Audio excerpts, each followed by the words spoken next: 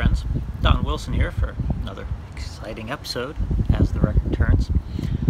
Sitting on my front porch at the moment. It's an absolutely beautiful day out. Take a look at that. It's lovely. Center City, Philadelphia. Often don't find scenery like that. Anyway, so I was fortunate enough to, in a recent auction, to get a cracked copy of the King Oliver Jeanette Crooked Blues.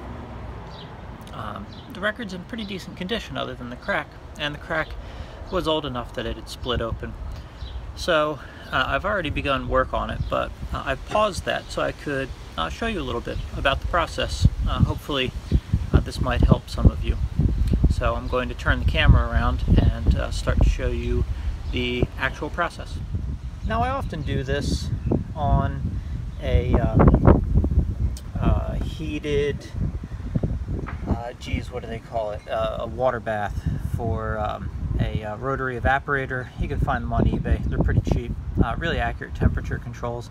But you know, the back of my car facing the sun here is also a good temperature on a nice moderate day.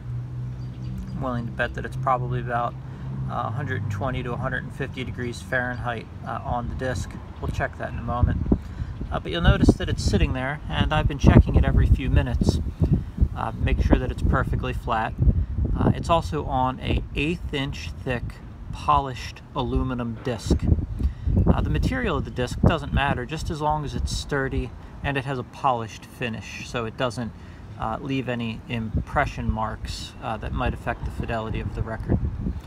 Now I'm going to take the record out of the car, and I'll show you the crack and how we're going to work it closed. Now it is quite windy out and it's a little cool, so we don't have much time to work. As you can see with the thermometer, the disc is at 135 degrees Fahrenheit and it's very uncomfortable to handle.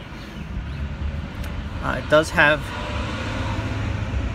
this crack that you can see.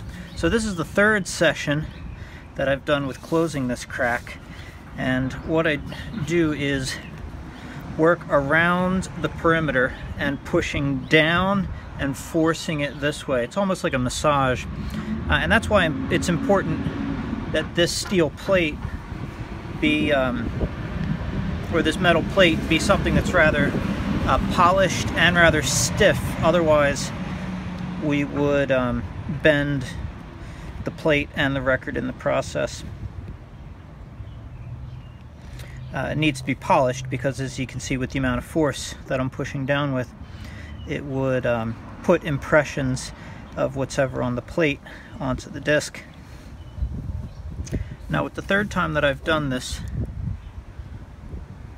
you can see the crack is almost perfectly closed.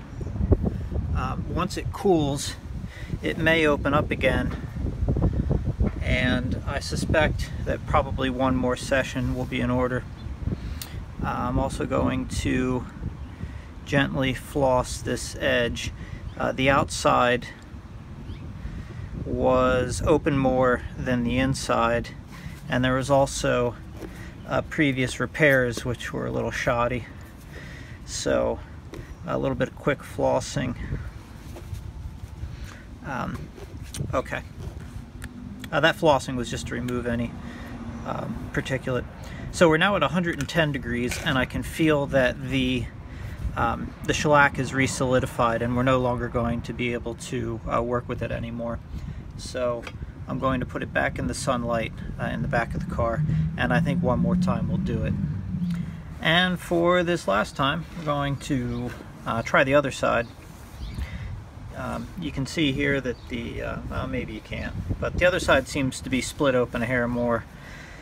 So we're going to massage that side. Now, as I mentioned earlier, the inside of the crack was pretty tight, but the outside of the crack is open more, and that's what makes this a pain in the butt. That's why it takes so much force. If it was an even crack all the way around, it could just be heated and closed. but it's not. So the record actually has to be stretched. And that is why I'm usually using my measly little 160-pound body to push it into place. It'd be nice to make some sort of a machine to do this, but well, I haven't thought of anything that fancy yet.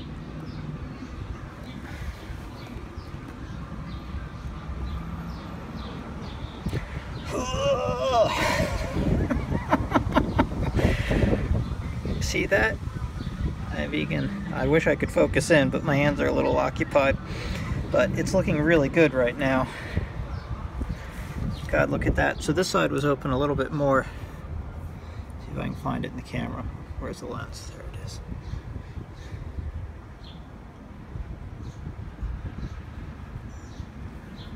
Yeah, there's the crack. That's really quite wonderful. I'm really happy with that. You know, a little filler with something like Weld Bond might do well. My goal isn't to copy this one. Years ago, Scott Musil was kind enough to loan me a copy that he had found at a thrift store of all places, so you know, it just goes to show the treasures are still out there. But at this point, I'm pretty happy with this record. I'll probably use a little Weld Bond or one of the stronger white glues. I consider white glues to be removable. They can be flossed out or even with water. So that would be something good to hold it together so that the disc would be playable. And then I'll be very happy to have this one in my collection. Such a rare disc with such a nice label, and even the disc is clean enough that I'm very happy to have it. So I hope this helped some of you and that this information comes in handy. And as always, thank you for watching.